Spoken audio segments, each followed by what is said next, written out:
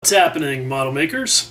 It's time for another update on the Kitmaker Network Dragon 132nd ep83 project.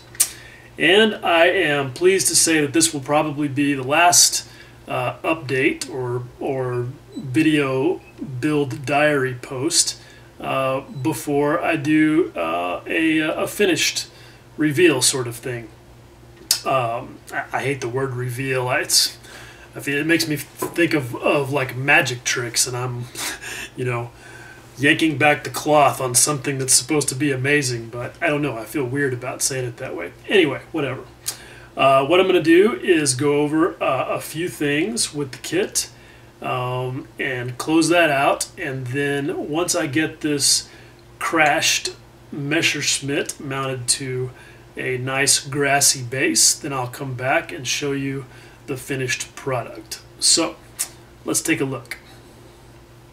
Okay, so as I said in the last segment that I filmed, I was getting ready to finish adding the wings and everything else, and you can see that not only have I done that, but I am well on my way down the down the path to fully painting this thing. That thing that wasn't supposed to happen. Funny how these projects take on a life of their own.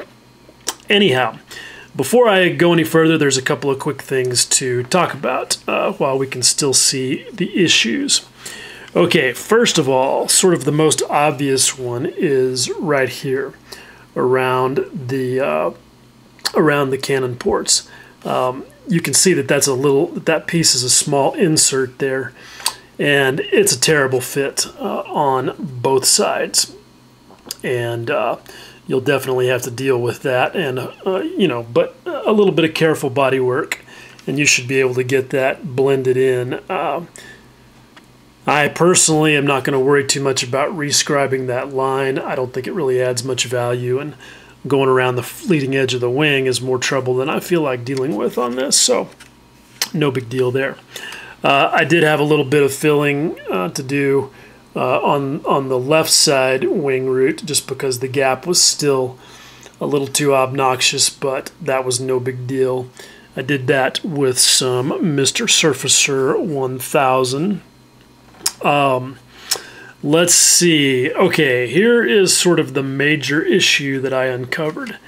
And that was when I went to install the windscreen. Sorry, I keep bumping the camera. The back portion of the canopy fit pretty much perfectly. But the windscreen, it was one of those things that makes you go, what the heck? Is this part even for the right kit? What you can't see there is that it was about 1 millimeter too narrow on each side. So basically there was a huge step between that top edge of the fuselage and the bottom edge of the windscreen. And additionally, what you can't see here is that there are a couple of ridges on the top edge of the fuselage that are supposed to align it for you, and I'll show you here in the instructions where those are. Okay, if you look right there, you can see where that arrowhead is, that there's a small ridge there. Now, that would all be well and good if, in fact, the width of the windscreen part, good grief, I am just abusing the camera this morning. I guess I'm going to have to fire the camera guy and get somebody who's competent. Anyway, that ridge would be a great alignment feature for the windscreen if, in fact, it fit, but it doesn't, and so the ridges just get in the way. So what I did is I just took a sharp knife blade and I just took that ridge off of both sides. Then I put the windscreen on with some Tamiya Extra Thin, which is my favorite thing for installing canopy parts, and definitely was the best choice in this case because I was going to need some strength. what I figured out is that this was a fairly easy fix by just putting some clamping force on either side of the fuselage right here. So once I had this thing positioned correctly fore and aft, then I just put a clamp on there and squeezed that in until the edges of the fuselage matched up with the edges of the clear part.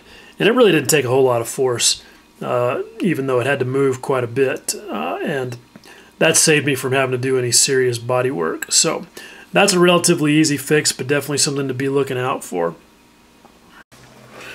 Okay, as you can see, the little 109 looks significantly different than it did the last time we looked at it. And that's because obviously I am in the middle of painting and weathering. But I thought this would be a good time to talk about a couple of things. First of all, let's just talk about the prop. You can see that I've assembled it. It went together pretty painlessly, but even though the engineering is pretty good, you have to pay attention to make sure that you get all the blades oriented the same, because there is enough slop in there that you could screw that up. So, but that's not too big of a deal. As you can see, this prop is crash damaged from a dead engine landing, so that's why only 2 of the blades are bent, and that was a little bit of an adventure. I tried the boiling water trick because I had been assured that it would only take about a minute, and I don't know if this Dragon plastic has a higher glass transition temperature than regular polystyrene or what. Just as a little bit of information, polystyrene's melting point is about 420. But in theory, all you have to do is get it up around the glass transition temperature, which is right around 200. That's the point where it will start to take a plastic deformation. In other words, not spring back. So, in theory, boiling water should be plenty warm enough to allow you to do that, but I just couldn't get the right kind of bend out of it, which is probably a good thing because I am an idiot. I discovered after I'd already put a little bit of a bend in those 2 blades that I bent them the wrong way. It's not that blades never get bent forward in a crash, but that's not what I wanted. So I ended up going the brute force route and just used my little Dremel torch and very carefully put enough heat on it to not only get them going the right direction, but get what I felt like was an appropriately mangled appearance. So hopefully that's all good. Now the other thing to talk about here is the fact that the nose is attached, and that's a pretty significant milestone with this thing. When you look at the instructions, you'll see, actually let me get those out and we'll take a good look at the step in question. It's pretty straightforward, but there's a little bit worth talking about. Okay. You can see right here that they act like you're going to just magically plug this thing straight in to the front of the airframe, and that's sort of what happens, but it's not quite that straightforward. If you look at step 7, you'll see that there are some tabs on the ends of the engine cradle, and those have to plug into a socket that is in the inside of this section right here. And it's a little bit of a blind man's bluff game, because once this is all put together and once you start putting this on there, it's almost impossible to see where those sockets are and to guide those 2 very spindly little bits into the right spot. Now fortunately, if you don't get it exactly right, it's not too big of a deal as long as you've got the 2 upper engine mounts in the right spot.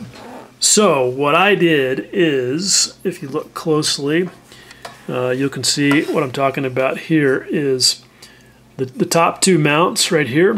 What I did is I got them in place and I super glued them. Then, and this was after making sure that I was at least in the ballpark with what was going on inside here. I knew it wasn't exactly right, but there's enough room in there that if the rods don't go into the sockets perfectly, it's not going to keep it from going the rest of the way together, as you can see down here. So what I did then is I put some pressure on the spindle and put some super glue in the joint right here and just held on to it until everything was solid, and that seemed to work pretty well. Now, one thing that you'll notice is that there's a significant step in that joint right there, and that goes all the way around. It is not a perfect fit, and you can see that I've put quite a bit of super glue on there. Fortunately, again, because this is a crash diorama, I don't have to care about that because none of it's going to be seen. But if I did care and I wanted that joint to look good, that's definitely something that I would have had to have paid attention to. And given that I did all the painting and weathering to this beforehand, that would have been a real bummer. So I think in retrospect that if I knew I were going to build this thing, on its wheels, where that underside would ever be visible at all, that I might have elected to not paint this cowling until after this entire subassembly had been added to the front of the airframe. And I talked a little bit about that before with regard to the difficulties that gives you in painting the exhaust headers, but this is just one of those things where you have to pick a strategy and accept whatever trade-offs come along, because there's not going to be a perfectly seamless path to get it all done. But so far, everything seems to be going pretty well, and we're getting real close to the end of this thing. Okay, I know not a lot of you guys build aircraft with the wheels up, but I just thought this would be something good to know because, hey, you never know who might want to do that. If you're even thinking about it with this kit, and you're thinking that you're going to just assemble the gear and tuck them up into their wells, forget about it. It isn't going to happen for you, not even close. Not only do you have to clip the not only would you have to clip the top end of the oleo off like I did there, but you'd have to grind down this this bolster right here enough that it would clear the inside of the door right there at the top of it. And that is once you got the actual opening to the correct shape, which you can see you've got a problem with here on the back edge. But even if you get past all of those issues on that end of the gear, you still have this. The wheel is the combination of the wheel and the gear door and the axle and everything is too thick, and the wheel is too large in diameter for it to even recess all the way down into the wheel well. So if you were going to do this, about the only way that you could really pull it off is to just forget about the strut altogether, take the wheel, get it to where it would fit down inside here acceptably, then take the door and just glue it on, on the top of the opening right here. So again, I know not a lot of people are going to do that. Fortunately, I don't have to care about it, again, because this thing is going to be resting in the grass on its belly, and unless you are a 1/4 of an inch tall, you're not going to be able to walk under there and see if I have any landing gear installed or not. But I just thought it was good information, something to know about this kit. Okay, I'm getting really close to the finish here. In fact, this will probably be the last clip before the conclusion. I have got a layer of all-clad aqua gloss on top of all of my weathering and paint work so far, which is just about done, and I'm getting ready to put on a layer of Tester's Dull Coat lacquer. And there are a couple things that were worth mentioning right now. First, you can see that I've got the cowlings kind of loosely in place. A good point to make about this kit is that it's really an either-or situation as far as displaying the guts go. If you want to have it completely closed up, you need to build that way from the beginning. If you want to have it completely open, you need to build that way from the beginning, because just displaying it with the cowlings on there and then taking them off whenever you please isn't really going to work out that well, because the fit is just not that good. So just something to keep in mind. Fortunately, again, in my case, because it's a crash diorama, everything is going to be in the off position. Another thing to take note of is the prop. I just finished assembling that, and I was pretty disappointed in to discover that you can see you've got some pins and holes in the back of in this base plate that everything attaches to. The prop itself attaches to these three on the inside, and then the spinner attaches to the ones on the outside. And none of those really lined up. They just weren't quite clocked correctly. So I just clipped them off and did it without them. But so no big deal. But that's just a little bit of an annoying thing, and just the kind of thing that you really shouldn't find on a kit that's as good as this one. Okay, so there you go. Not a whole lot to say about it at this point. There wasn't a whole lot more construction that took place since the last installment. This has all been mostly about paint and so forth, which really was never going to be part of this video diary to begin with, but as things have worked themselves out the way that they have, there you have it. So if you've followed along with this whole project, I hope you've enjoyed it and found it informative.